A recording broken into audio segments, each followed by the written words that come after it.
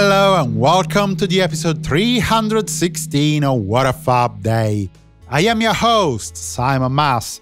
A short and sweet episode today with 3 live performances, a TV appearance and a continuation of a holiday.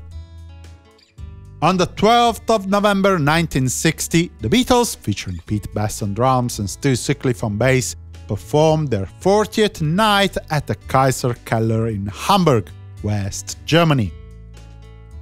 1 year later, in 1961, the Beatles, still with Pete Best on drums, but with Paul McCartney now taking on bass duties after Sutcliffe had left the band, performed at the Hambleton Hall in Liverpool for yet another evening organized by Wally Hill and Vic Anton.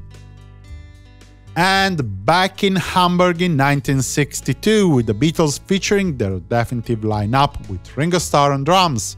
The band was on the stage of the Star Club, both alone and backing Little Richard.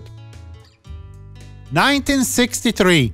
A nasty gastric flu affecting Paul McCartney forced the Beatles to postpone their post-mouth date of the autumn tour, rescheduling it for the 3rd of December.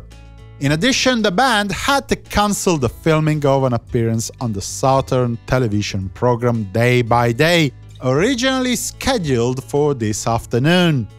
As a partial substitute, the Fabs gave an interview to reporter Jeremy James that was broadcast during the same program between 6:05 and 6:45 p.m.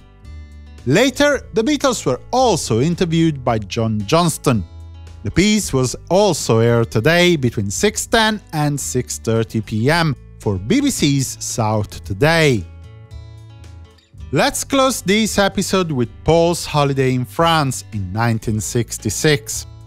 After arriving in Bordeaux, McCartney was forced to shed his disguise, a fake moustache and clear glasses, to get into a club after the staff refused him entry.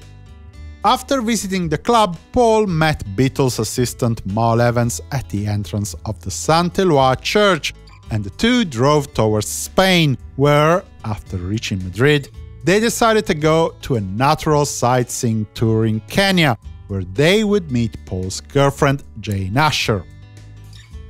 This wouldn't be What a Fab Day without me asking you to head to www.simonmas.com/support and see how you can support me. Naturally, you can decide to do nothing and get whatever keeps on coming, but your help and donations will improve the quality and the quantity of the output.